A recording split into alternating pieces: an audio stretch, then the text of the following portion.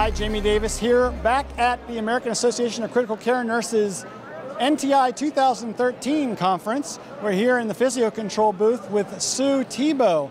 She's a CRNA, and she is here educating people about better cardiac and critical care management of their patients. But Sue, first off, the question I always like to ask folks is, how did you become a nurse? Why did you decide to become a nurse, and what career path brought you to where you are today?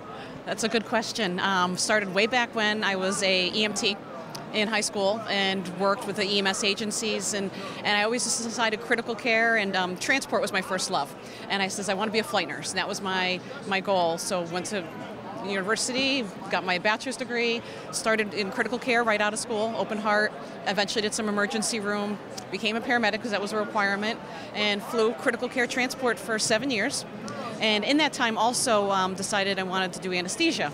I wanted an advanced practice, but I still wanted to have hands-on experience of actually taking care of a patient, and I liked the one-to-one ratio and the critical care nature of working in the operating room, so I became a certified registered nurse anesthetist. And then my other passion is education, so I spent a lot of time doing education for nurses at venues like this, and I really enjoy it. I enjoy all aspects of it.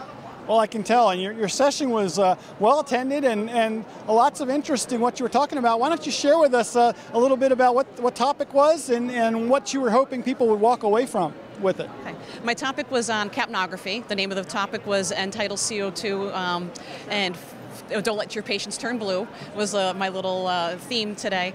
And I was educating nurses on the use of continuous capnography to monitor their patients' respiratory status, monitor their airways, detect apnea very early or extubation very early, but also using capnography to determine return to spontaneous circulation or patients that are imminent cardiogenic shock or failure, monitoring with the CO2 for that.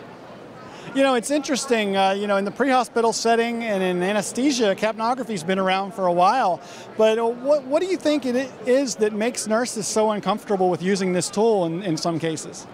I think it's unfamiliarity. It's not been in the nurse's toolbox for very long. It's a relatively new technology to be widespread in hospitals, and you're right, paramedics are very comfortable with it, the operating room are very comfortable with it, but it's time to now expand. The AHA guidelines that came out in 2010 are really requiring the use widespread, but there's just an unfamiliarity with it, and there's always fear in the unknown. But I see that after the presentations, the light bulbs go off, and they say, oh, it's really not that complex of an issue.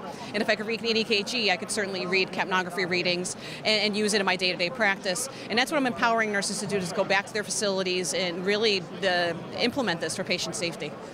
And that's the key, is really to bring it into everyday practice. You can learn so many things at these events, but to be able to take them back and apply them really is what makes some of the education here special. Oh, absolutely. And based on the feedback that I've been getting from these talks, a lot of nurses are now saying, okay, I'm familiar with capnography, give me the tools that I can bring back, and that's going to be my next talk, hopefully next year at the conference, is empowering nurses with the evidence-based practice, the evidence guidelines, some legal cases that have shown that, one patient death can buy capnography monitors for an entire hospital, and to equip them with tools that they can just very easily go home with and utilize for their own use in getting capnography on the floors. Excellent. Well, Sue, I'm hoping to have you back on the show because I know you're an author as well, and yes, we'll have you back in a future segment, but I definitely want to thank you for being on the Nursing Show. Well, thank you for having me, and enjoy the rest of the conference. I will. And I want to thank all of you for checking out the show, and make sure you continue to follow up on everything and all the segments from NTI 2013 over at NursingShow.com. And as always, remember to stay safe and stay tuned here to the Nursing Show. Take care.